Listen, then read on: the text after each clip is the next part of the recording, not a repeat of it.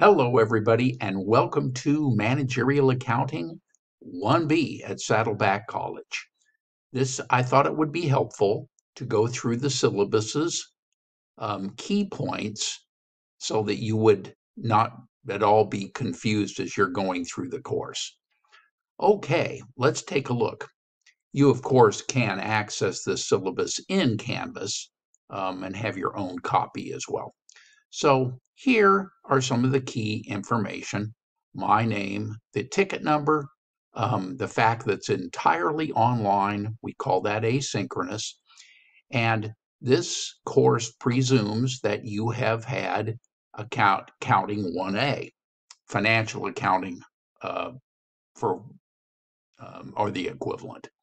Okay, this tends to be a little bit of a long document, so I've provided a table of contents so you can find certain things during the course.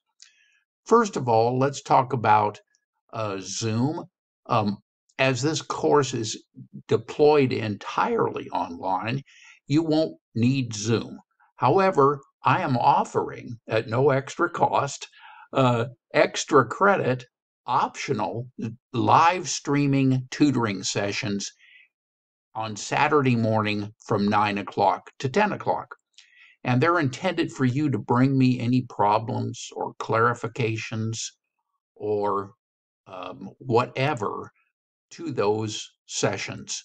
I share that with another 1B course, so I will send you a link to that in announcements. You earn 2 extra credit points if you do come, up to a maximum of 20 points. And those are usually a lot of fun. Like Zoom, we have Proctorio requiring the use of Google Chrome, a webcam, a microphone, and having internet access, all of which are required for the course, whether or not you attend the Zoom sessions or not. Proctorio needs that. So here's our course learning objectives. You can read those on your own. And student learning outcomes, you can read those on your own. Let's talk about the textbook a little bit. Here, it's the same textbook that you had for 1A if you've taken it recently at Saddleback or Irvine Valley College. It's the 7th edition. And you need to have the connect codes. You won't have to buy them again if you've already purchased them for the 1A course. Last I checked, this costs about $123.50 to the student to purchase these materials. You need the connect codes. I was asked to sit on the textbook selection committee, and I don't think you can beat the price that we were able to negotiate from McGraw-Hill, who is the publisher of that textbook and Connect. So here, you want to be sure you get the right information here for that textbook. You can get them at the bookstore, or you can go on to the Saddleback website and order them. I would purchase these new textbook materials immediately if you already don't have them. These access codes are good for 18 months. So again, if you took 1A in the last 18 months, you don't need to rebuy that. If in fact you don't have that, a free 2-week trial is available.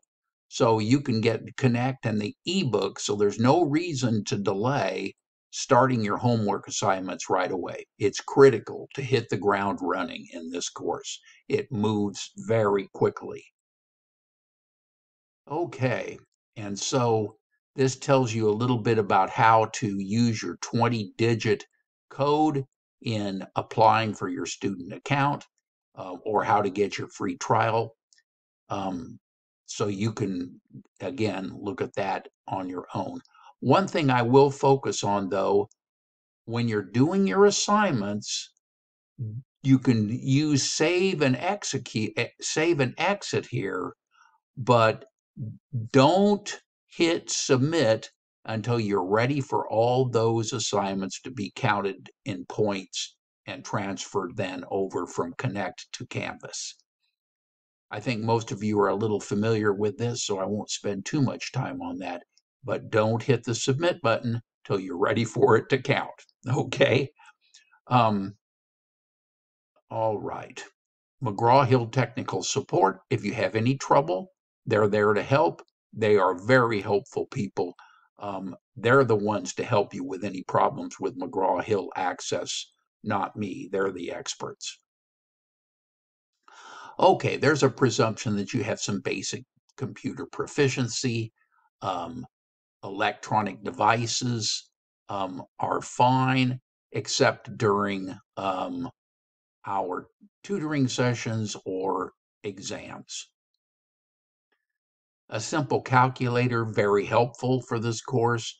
This is mine. If you see it down here, it's all of $10 at the bookstore. It's all you'll need for this course. I say that, yet at the end of the course, we will be using Excel. So you may want to get started downloading that if you don't already have it on your computer. It's free for students, free. It's how I downloaded mine, and you're entitled to that. That used to cost $750 for a subscription to Office, and you get it for free. So that doesn't mean Google Docs or Google Sheets or one of the cloud-based systems. You need the actual Excel on your computer for us to be able to work in the last chapter of the book. Okay, email for the course. If you email me, use this in the subject field. That lets me know what class you're in. I teach at a variety of different places, and this makes sure that I can identify you quickly and get back to you as fast as possible. All right, my site and Canvas. The only thing I would say there, be sure you have your personal data up to speed in my site. Every now and then I need to get in touch with you, usually at the end of the course, to clarify something. So if you don't have that up to date, I'm not going to know how to get in touch with you, and that will probably not work in your favor. Okay, there's student technical support here at Saddleback. They're great people. They want to help you succeed, as do I. There's also Canvas technical support here as well. And they are available 24/7. I once thought that was maybe a little misleading, but I called them on Christmas Eve at about 10 o'clock at night, and they were there. So in any event, great people to work with if you have any Canvas technical issues. Free online tutoring. Here, we're talking about NetTutor. That's a service to which Saddleback subscribes, and you can get some tutoring that way.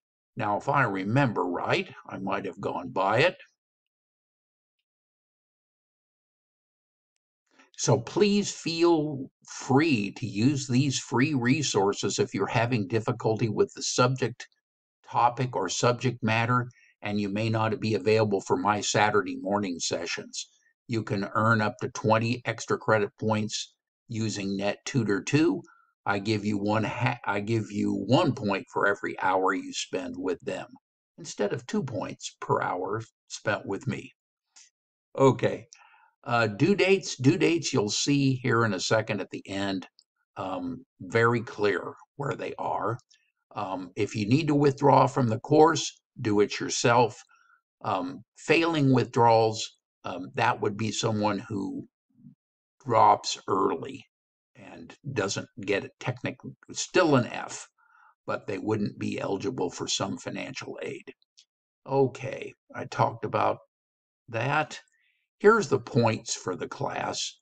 And what we have here is 5 points for the icebreaker discussion due right away.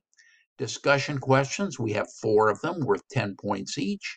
we have a group project, which I think you're really going to enjoy and get a lot out of. 2 exams worth 200 points each. And then we have 4 quizzes, 50 points each, and we drop the lowest quiz. So it's worth 150 points in total. And then our homework problems, all worth 900 points. I talked about tutoring previously, but there's other extra credit points available too. Interactive presentations here in McGraw-Hill Connect, great source of information there. And I find that students that do that extra credit are much more likely to get an A in the course, and I'd love to see everybody do that. Additionally, there's a practice proctorial quiz worth 5 extra credit points. In total, you can earn 7.2%, not including the extra credit tutoring points. So if you max out on the extra credit tutoring points, that's worth a total of 10% on top of these 900 points. Other than that, there'll be no extra credit opportunities most likely. The standard grading scale is used in this course. You can look at that. Assignments, here on page 15, we'll go through that in a second. You'll be able to see when those assignments are due. We cover all these chapters, and here I think we will look at the homework. You get 3 shots at doing that, 3 attempts. Check your work feature. You can use both of these without penalty. And when my intention here is probably pretty obvious. I want you to get the course content. Sometimes that takes more than 1 attempt. Okay, again, don't press that submit button until you're ready for that to count. Now, quizzes and exams. The quizzes are not proctored by Proctorio. They are in Connect, whereas the final exam is in Canvas. Okay, the exams will cover the material and work covered in class, and I think you will find them challenging, and we'll go from there. Be prepared, though, to present your photo identification card to the Proctorio screen. You hold it up like I'm kind of doing now to my webcam, and before you start the test. So that's why I have the practice proctorial quiz, so that you don't have any technical difficulties, or if you do, they've been ironed out well before the start of the exam. The final exam will cover the chapters not covered by the midterm exam. So you'll see that here in a second. And the 4 quizzes we talked about. Group project, I won't spend too much time on that now, but you can read a little bit about that. This is generally information from chapter 24. And at the end of that, 1 member of the team will electronically submit a paper, the Excel spreadsheet, etc. And I will put everybody into teams somewhere closer to our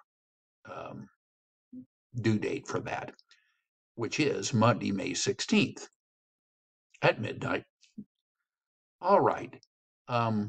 Classroom participation and discussion. Questions.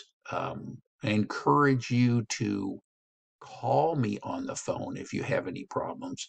But here, these questions on the discussion questions are worth 10 points each.